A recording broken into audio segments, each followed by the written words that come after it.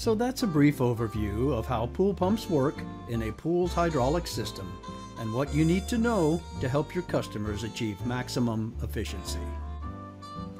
By now, it should be clear that to achieve maximum efficiency, you need to select the right pump and set it up correctly.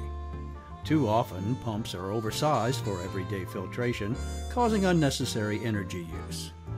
So, how should you select a pump and set it up?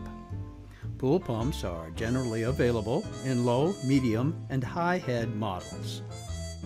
The low head pump is commonly referred to as a waterfall or fountain pump, since it is normally specified for static head applications where water is lifted.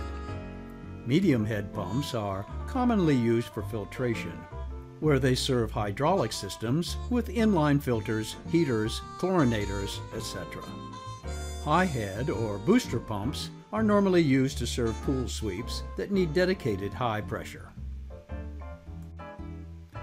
We're focusing on filtration pumps in this video, but even medium head filtration pumps have differences in design that make them more or less efficient in pools with hydraulic systems with low, medium, and high resistance to the flow of water.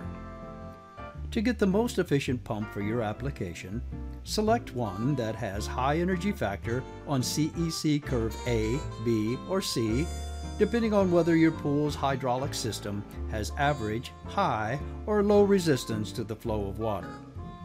Also, you will want to select a pump with a total horsepower rating, which is equal to nameplate horsepower times the service factor, that is the smallest available that meets or exceeds the desired flow rate.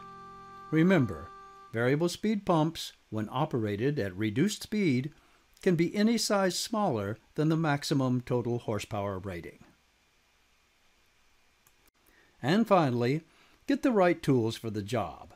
Install a flow meter to get an accurate reading of flow rate, get a true RMS power meter to get an accurate reading of power demand, and use a tape measure to determine pool volume. Otherwise, you're just guessing at the expense of the pool owner, who's the one paying the power bill. Be sure to watch the remaining videos in this series. You'll gain even more valuable insights and knowledge that you can translate into customer satisfaction and loyalty. Thank you for your participation.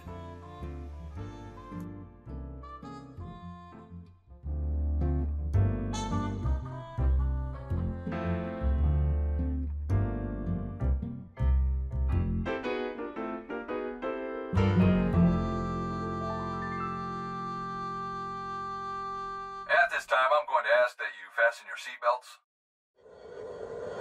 Fly heading 143, runway 36 right, clear for takeoff.